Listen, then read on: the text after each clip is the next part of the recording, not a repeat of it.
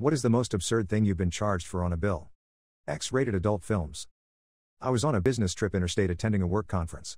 All of us were staying in the same hotel, including my female boss. We all had separate rooms. Checkout did not go as planned. On my bill was a charge for several movies I had apparently watched, and all the movies were X-rated with each title listed on the invoice. No way I was going to be able to claim this as work expenses. I am guessing most people would be embarrassed, especially in front of their boss and other colleagues.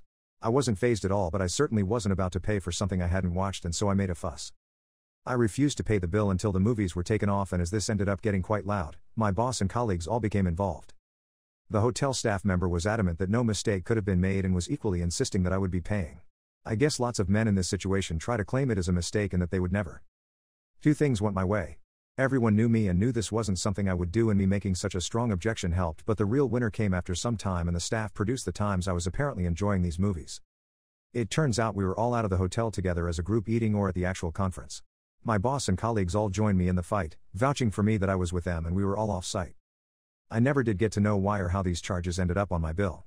It was suggested a staff member, knowing I was out, had watched them, or it was a scam perpetrated by the hotel to increase profit margins. Regardless, I wasn't paying for movies I had already watched.